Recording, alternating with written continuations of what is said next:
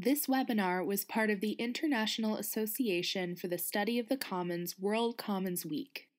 Are you interested in engaging with other Commons scholars and practitioners around the world? Become an IASC member. That guide the management of an entity. What are the implications of the Arctic as a commons for governance? And along the way, you'll see, some of you, of course, know this intimately and live it, the actual and potential degradation of the Arctic, evaluate the Arctic case along criteria linked to successful commons governance, and present some specific policy changes that evolve from cooperative strategies. And then I add something that I've been working on with colleagues for a few years, the cohesion part of commons thinking, and talk about adversarial approaches to addressing challenges of Arctic environmental degradation. I very much look to your contributions on the need for and the types of change of government. Next slide, please. My work on the Arctic as a commons is a small part of my larger work and our larger work at the University of California, Irvine, about protecting the Arctic. Who owns it? Who will protect it? Who will govern it? Who governs it now? How?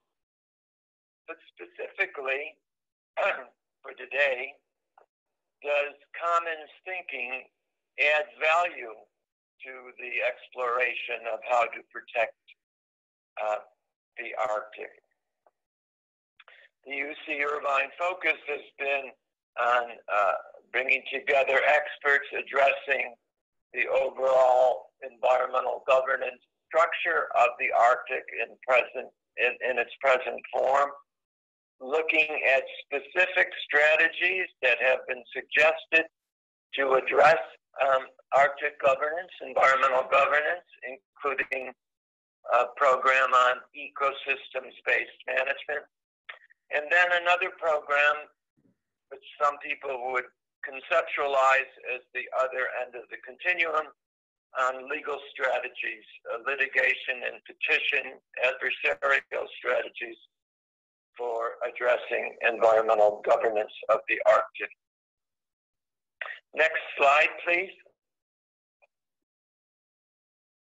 I'll move through a handful of slides fairly quickly to give those of you who don't live in the Arctic or haven't followed what is happening in the Arctic, don't have a sense of what we're talking about, to give you some pretty pictures of the Arctic. What is the Arctic?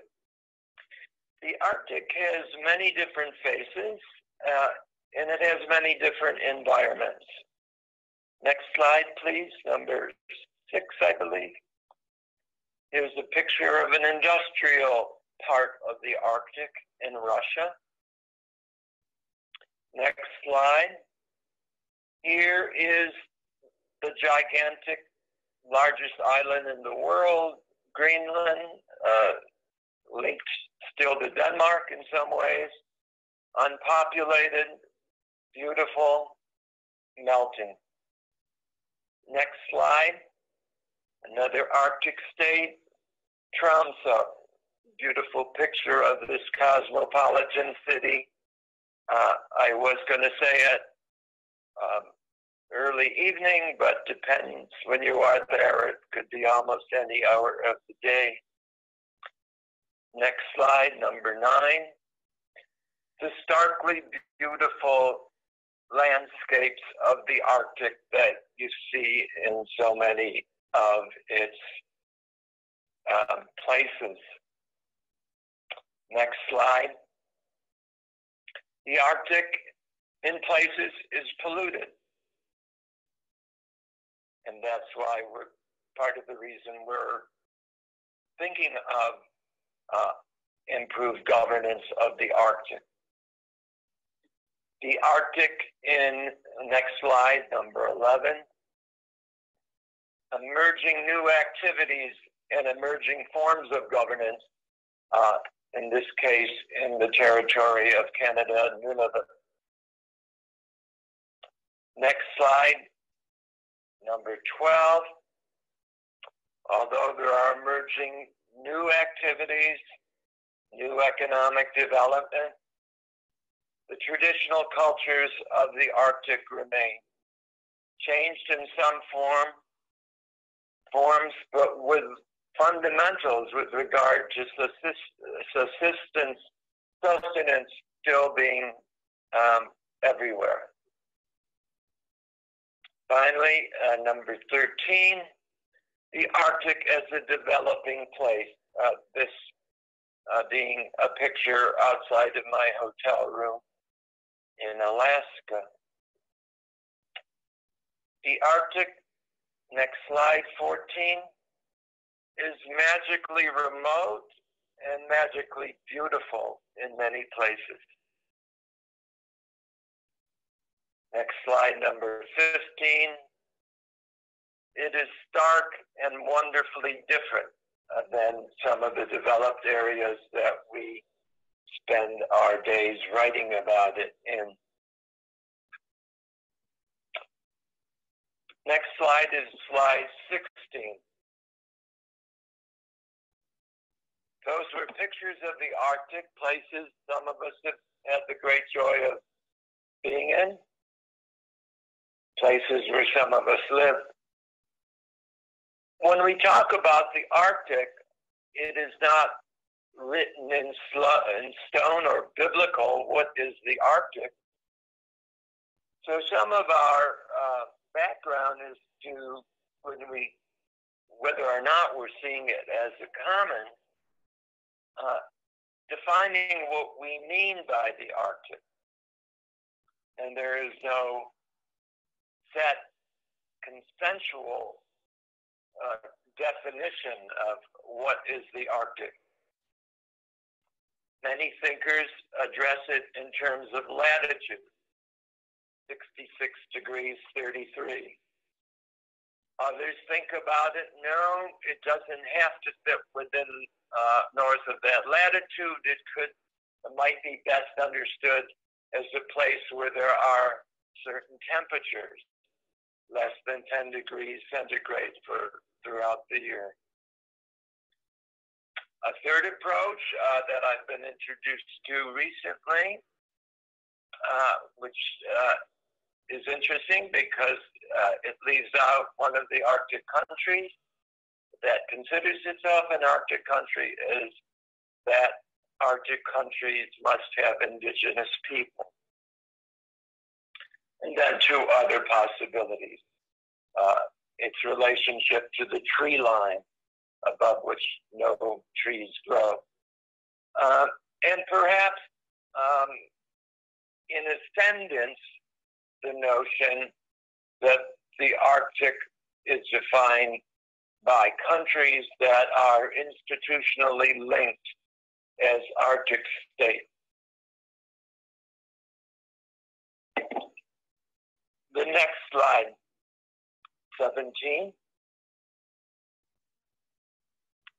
The Arctic as a common. Does it possess characteristics of the common? And later in a minute, what are the implications if it does possess those characteristics? Next slide, number 18. This may be, I assume not all of you have been up for 24 hours listening to the webinar, and I'm going to assume that some of you were interested in participating because of the topic of the Arctic or the other topics that are covered, and maybe did not have any real connection with commons thinking. So for those who do this, please be patient with us. Just a quick reminder of what we're talking about when we talk about the commons. As I said in the beginning, much of this thinking goes back to now a half century. Garrett Hardin, also at the University of California, when he wrote this, addressing in a very important science article how to address challenges of management of resources. And he talked about this as a tragedy of the commons. He talked about situations in which it is difficult to find any technical solution to the problem. He was very concerned with population at the time, as were many of the early thinkers in environmental analysis and planning. The population bomb was written roughly at the same time. The Club of Rome was involved in its high-level conversations about what to do about a world that was exploding in population, with at least reasonable people can conclude finite resources. And Professor Hardin wrote that in a finite world, the per capita share of goods as population increases must steadily decrease. In part, the third bullet here is because the utility of my adding a unit to a common, of my putting one more cow into the commons area to graze, the utility to me versus the negative function that was shared by all. So the notion that this analysis would lead to the degradation of the commons, and that the freedom of the commons, although it was good to the individual over a period of time, ultimately would bring ruin to everyone. The commons thinking, the next bullet on this slide, refers to both taking things out of the commons and putting things in. He talked about pollution. And in my world of law and policy, he said that the law is always behind the time and requires elaborate stitching and fitting to adapt the common situation. He wrote that temperance can be accomplished through law, and that the alternative of the commons not being addressed in some way is, as he put it, too horrifying to contemplate. Again, his focus on population, saying that the commons, if justifiable at all, is justifiable only under conditions of low population density. And then his answer, which has been part of the thinking of commons for many decades thereafter, and is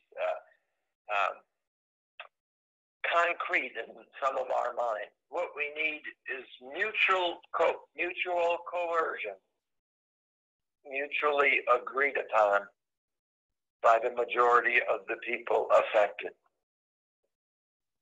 Next slide, Pete, please. Number 19. Whether commons theory is the same as some other elements of thinking of common pool resources is something that is addressed by people who have expertise beyond mine. But when I've been writing about the Arctic without a specific interest in the commons, I have attempted to understand how theorists have addressed this.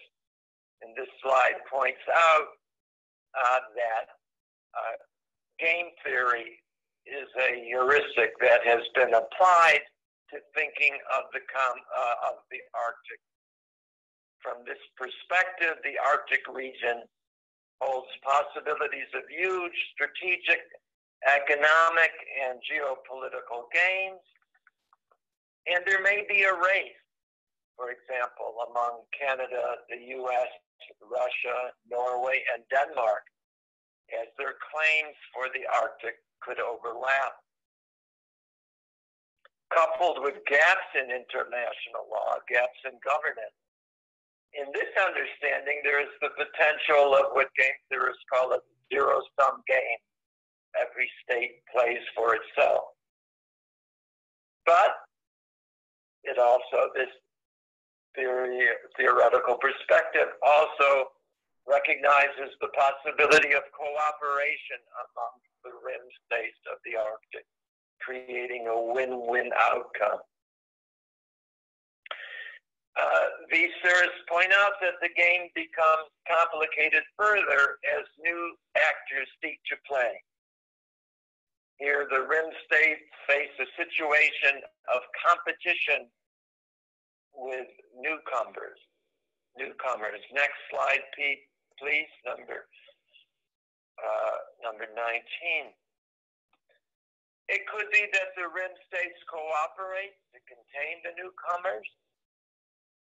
It could be that some rim states allow the newcomers to enter the game and cooperate with them, defecting in the view of the other rim states using the language of game theory. And thirdly, some of these states act independently, or they all act for themselves. So there are a number of different possibilities. The least optimistic is that there is a zero-sum game. Next slide, 21. States may be talking cooperation, but preparing for conflict and using the Arctic to take for themselves as in a commons. Next slide. Before we move to the next slide, which is 21, when we talk about players other than the rim states, we are talking about a large number of nation states in the international community that have strong interest in the Arctic in ways that we'll see in the slides following, that are both taking out of the commons and putting into the commons in ways that may be detrimental to the commons. Next slide is 22.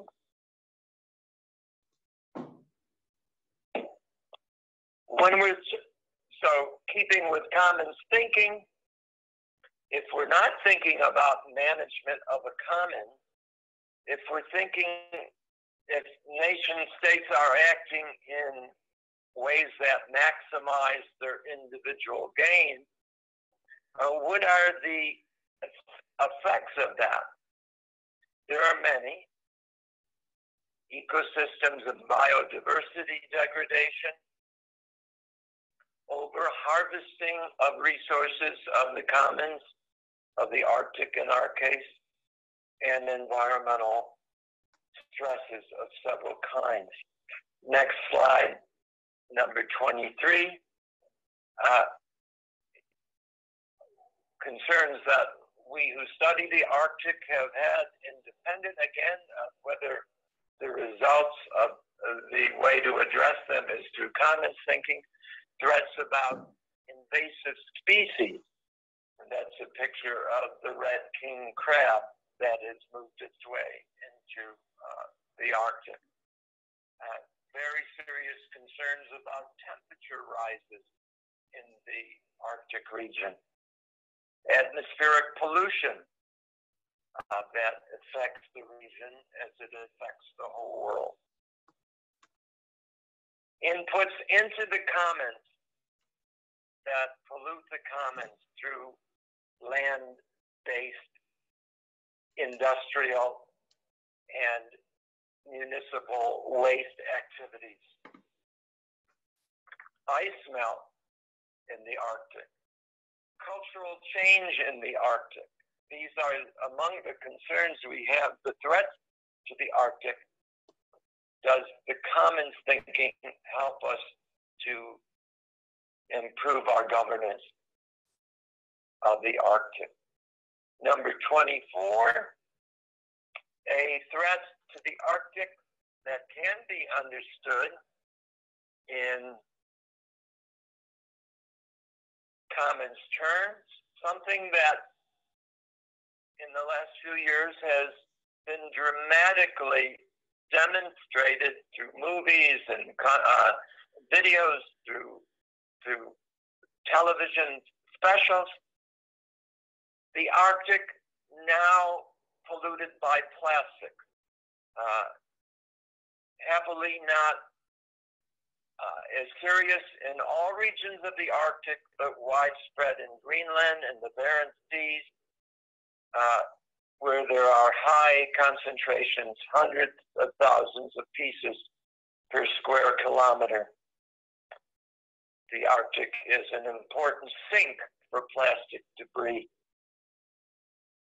In fact, as a side note, just as the polar bear has been the poster child for concern about the Arctic, it may well be like that the next slide, 25, that plastics become the poster child of the Arctic degradation.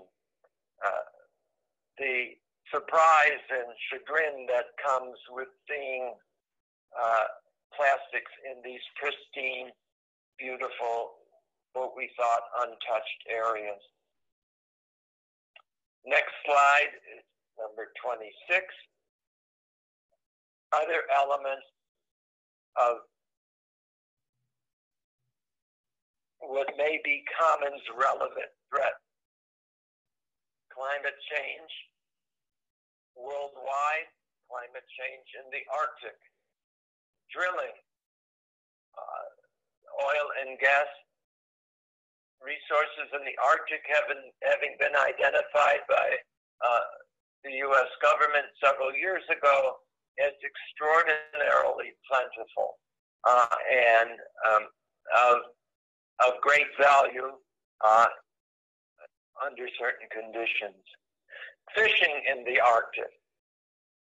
The threats to the Arctic of overfishing. Again, not realized yet, but of a sufficient concern that into a 16-year agreement to preclude commercial fishing in the Central Arctic and do studies as to the potential impacts if there were to be fishing. Another commons relevant effect or threat is recreational, the growth in cruise tourism. Right now, probably not many of us have had the experience, but increasingly, as in the other pole, the South Pole, the experience is becoming available to larger numbers of people. And repeating a very important part of the threat that is perhaps the most concrete, dramatic way of understanding a commons and a threat to it: municipal, industrial, and agricultural waste and runoff into the Arctic. So, next slide, 27. The Arctic can be seen in terms of commons as both taking out of the commons, such as fish and other resources, and putting into the commons, the next slide, such as industrial pollution, slide 28.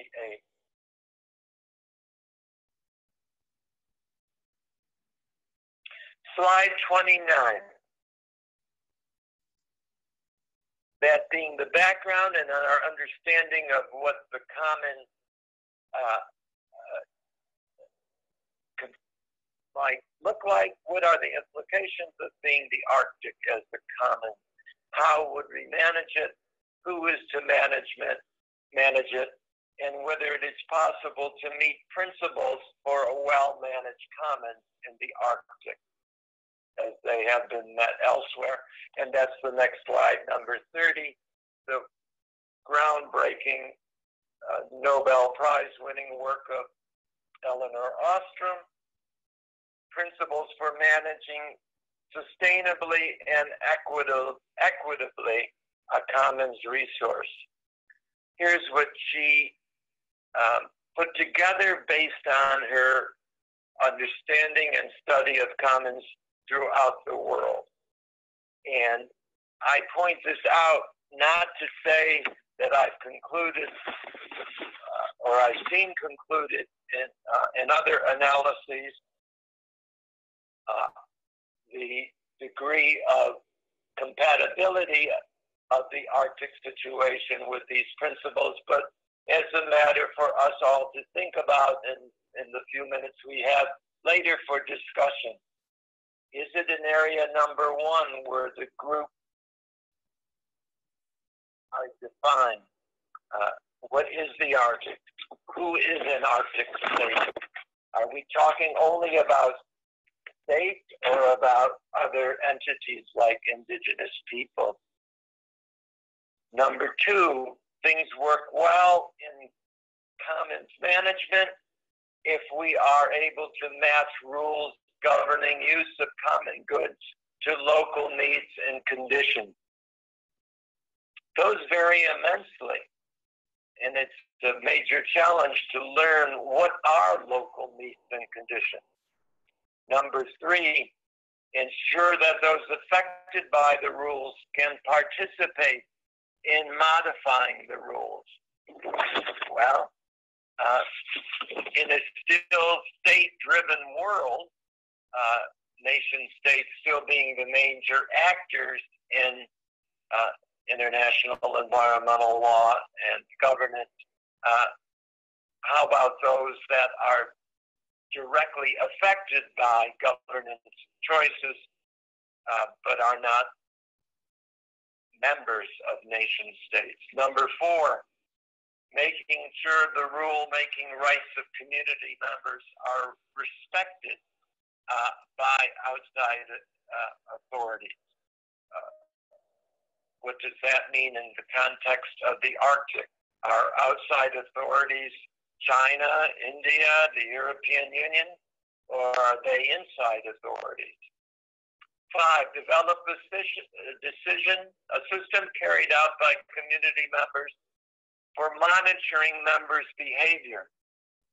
Important element, according to Professor Ostrom, and this is a challenge in the context of the vastness, the remoteness, and the inhospitable nature of much of the region. Use graduated sanctions for rule violators, another of her principle for managing the common. That is, of course, a major challenge in international law generally. Number seven, provide accessible, low-cost means for dispute resolution. That predictable within the Arctic context. There are means that exist, the law of the sea tribunal, arbitration, and others, whether they are accessible to some, whether they are low cost. It's a question. Build responsibility for governing the commons resource in nested tiers from the lowest level up to the entire interconnected system, and that conceptually makes sense to all of us. It's advisable, but it is a major challenge. Next slide.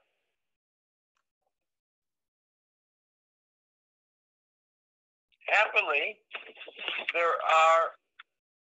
there is a plethora of good thinking about what we need to do to improve environmental governance of the Arctic. People love the Arctic. People care deeply about it. People in their own institutions, in their writings, in their political work, are constantly looking to ways to improve environmental governance of the Arctic. Next slide. And in fact, much has been done that could fall within Professor Hardin's notion,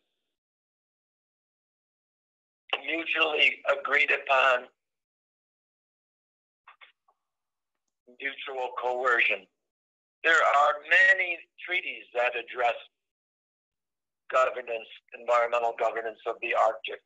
Perhaps the most significant being what we call the Constitution for the Oceans, the Law of the Sea Treaty. As this slide notes, 32, there are many different bilateral and regional treaties. There's soft law, the ideas expressed in meetings in the United Nations in a advisory way. There are hundreds of national laws aimed at protecting the Arctic environmental quality. There are the regional seas. There's the Regional Seas Program, not a fully developed one in the Arctic, but one that might come into being. Next slide shows how. So Joe, this is Charlie. Sorry to interrupt you. I just want to do a time check. It's about 5:37 my time, 37 minutes into it. And you're talking about important things as you're on these slides. So you make the call. We've got about 7 minutes left. So you make the call when you want to stop and get Q&A, okay? Will do. Thank you. So I will continue on slide 33. The Constitution zoning the oceans, including the Arctic, and that is in some ways the reason why some scholars and politicians say, no, the Arctic is not a continent. It is zoned. We control it. We 5 literal Arctic states control it. The 8 Arctic members of the Arctic Council manage it. It is not a common. Again, an area for discussion. Slide 34, just pointing out that there's a vast inventory of other laws, mutual coercion, mutually agreed upon, from specific species-oriented, like the polar bears, to more general treaties.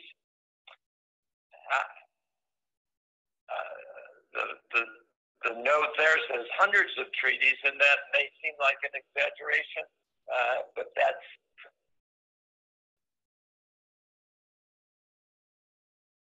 really our 100 standing verbal agreements within the Arctic community on ways to protect the Arctic. Next slide, 35. Thinking of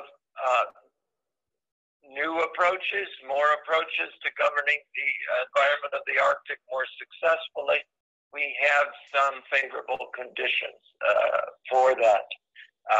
There is increasingly good knowledge about the environment of the Arctic, although not complete, of course.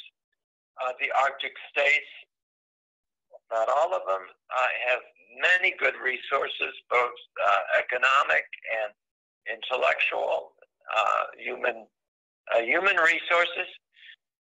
Number 3, there is a political will among many observers of the Arctic to keep it as clean, as pristine, as special as we all want it to be. And finally, a favorable condition is that the world is now watching and wondering what will happen to this magnificent region. Number 36, this is a little advertisement. Our present work at the University of California, Irvine is undertaking a study of decision makers, policy leaders, scientists, indigenous peoples' views of what additional governance entities we need for protection of the environment of the Arctic. And this is a survey that we're undertaking through the university, asking whether or not the respondent thinks that the Arctic is being managed from an environmental point of view acceptably, and if not, what are his or her suggestions about improvement. And on that slide, if you're interested, is my colleague and assistant, Dr. Olander, who would be happy to sign you up to fill in this 10-minute survey on whether additional instruments are needed for environmental governance of the Arctic. Number 37, and now I'll start to close out so we can chat for a bit. A recent phenomenon has been mutual coercion, maybe not so mutually agreed upon, through the use of adversarial approaches, slide 37, to address environmental governance of the Arctic. And we could talk about that in the discussion. Slide 38, these adversarial approaches are aimed at having zero emissions of greenhouse gases into the atmosphere, including the Arctic, keeping the coal in the ground, and keeping in, with regard to the Arctic, fossil fuels in the ground. Slide 39, these are the approaches that are used through lawsuits and petitions to international organizations. Who is the defendant? Who is being challenged through these legal strategies? And you see those on slide 39. Slide 40 is a movement that has been receiving considerable international attention. The Children's Trust, seeing the atmosphere as something that national governments hold in trust for future generations, and that it cannot be alienated by activities that make available the commons to individual profit-oriented activities. Slide 41 gives you a little more detail about the Children's Trust. I'm closing out now, so I'll just ask you, should you wish to look at that later. Slide 42, is the air, should it be seen as a public trust within this approach to increasing governance of the Arctic? Slide 43, some of the reasons why some in the international community say we cannot wait for the slow processes of cooperation with nation states deciding to mutually coerce themselves, that coercion may well have to come through individual actions of non-governmental organizations, specific nation states, indigenous peoples, with the kinds of changes that are happening in the Arctic. Number 44, for your interest, it's not just a U.S. phenomenon. These legal actions are being undertaken all over the world. Slide 45, including at the international level, including being brought by Inuit people and the Athabascan peoples to various commissions of the international community. So the final slide, and I happily can stop now. does commons analysis apply to the Arctic? Does it add value to our understanding of what needs to be done to improve the environment of this great region? Where does it lead in the international community to initiatives to be taken? And who are the we who use commons thinking to improve conditions in the Arctic? I thank you for this opportunity to chat with you. So Joe, because the other attendees are muted, I'm going to clap for the attendees on behalf, so I hope you heard my clapping on behalf of everybody that's listened. We've gone a little long. I didn't want to stop or interrupt you, Joe, because the slides, while they were all interesting, the slides at the end were getting at issues of how to deal with some of the challenges. And so that's why I didn't stop. We're going to have to go pretty quickly, but as I'm looking at the Q&A, and if there's other attendees, now's your time if you want to ask a question. I'm just going to pick one. So here's a question. If the Arctic is a commons, does that suggest then that other regions or biomes may also be considered a commons? I can answer that quickly. Yes, the commons thinking has been addressed in many areas of natural resource management, other great seas, other resources. So the short answer is yes, and that's part of the existence of commons thinking is application to many areas of natural resource management and environmental protection. Very, very good. So here's another question quickly, Joe. Has game theory predicted state behavior that explains their behavior over the last 20 or so years? Do you have a sense of that? Earlier in your talk, you talked about game theory as a possible useful tool. Do